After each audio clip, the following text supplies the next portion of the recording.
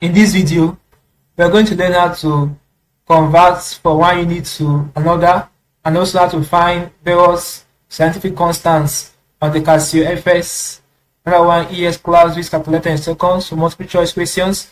After going through this video, you'll be able to convert from one unit to another and also identify and bring out various scientific constants on the Casio FX-991 Eaglesclass calculator. So guys, ensure you stick with me to the very end of this video. As usual, you are going to learn something very interesting. So having known that, let's go ahead and bring the Casio calculator and go into the details of this video. Okay, this is Casio FX-991 Eaglesclass calculator. Now the very first thing you have to do is to clear.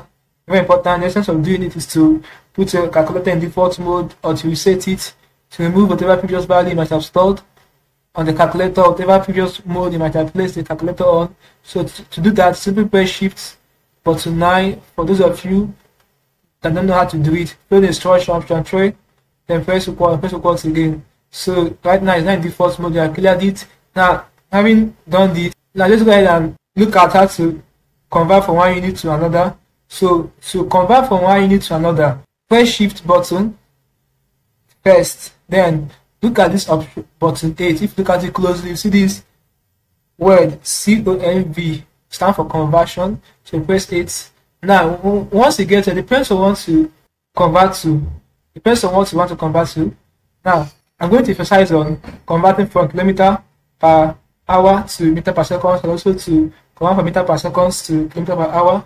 I'll also show you the others, but let's start with converting from kilometer per hour to meter per second and the inverse aspect of it. Now for that kind of conversion, make use of velocity. That's press 1. Now this is the various conversions for velocity. Now let's say you want to convert from kilometer per hour to meter per second. Press option 1. Let me choose a random number. I want to convert this value 54 to meter per second. Just press equal to, and you see the answer fast in seconds. In less than 3 seconds. In less than 3 seconds, the answer will display. So this is the answer. The 50 is a value of 54 km per hour in meter per second. Now let's say you want to convert meter per second to kilometer per hour. All you have to do is to press this AC key, go back to this conversion velocity. Now this is my press 2. Now let me choose a random number. Let me choose 67 meter per second to kilometer per hour.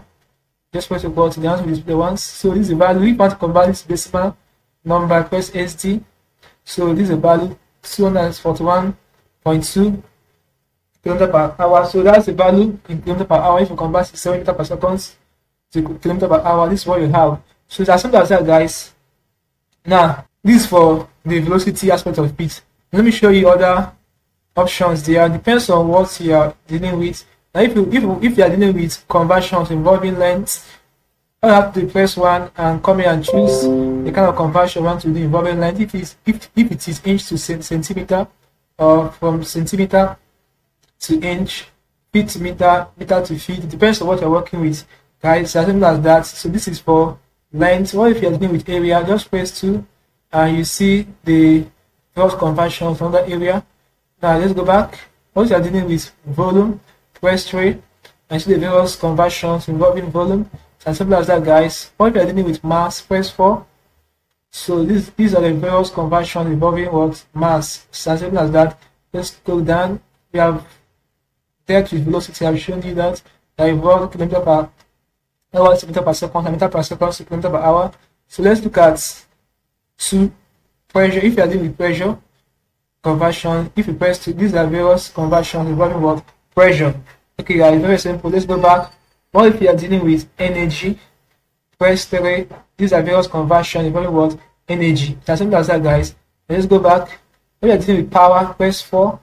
These are various conversions involving what? Power. And lastly, what if you are dealing with temperature? So come here and press 1.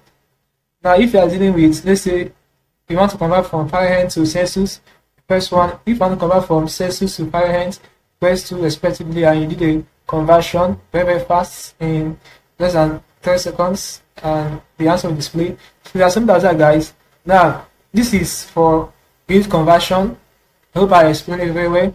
And before I show you the constant aspect of it, if you're new to our channel, this is Eaglesclass. You're not yet subscribed, show you the subscribe button now to subscribe to this channel. Also like this video, guys. Give this video a thumbs up to help the algorithm of this video. So having done that, guys, let's go ahead and look at constants. Now to bring out various constants on this calculator, all you have to do is to press shift. Okay. Now if you look at option 7, you see this word CONST stand for constant. So press option 7. Now depending on the kind of constant you're working with. Let me say you are dealing with electromagnetism in physics. You want to get a particular constant involving electromagnetism. So all you still have to do is just press option 2, electromagnetic, and it will display this. So you choose the kind of constant you're looking for under electromagnetism. So that's for electromagnetism. Or if you are looking, you are dealing with atomic and nuclear physics, just press 3, and you see the various constants involving atomic and nuclear physics and all that. So let's go back. What if you are dealing with, okay, this is for universal constant, just press 1 and see the various universal constants you want, depending on what you're looking for. And let's look at physical, chemical, okay, topic you're dealing with. Just press 4 and see the various constants under it. Now let's proceed to the downward button. Now if the constant looking for, you have checked from 1 to 4, the constant is not within 1 to 4, you can just come to this one, adopted values, press 1, and you see the constant for adopted values. It's as simple as that, guys. Let's check order. What is there in the order? Just press 2 and check. Okay, this value. So guys, this is basically how I do my unit conversions and bring out various scientific constants I want to make use of with the Casio FX-991 Classwiz calculator in a matter of seconds and save time. So I hope you learned something interesting.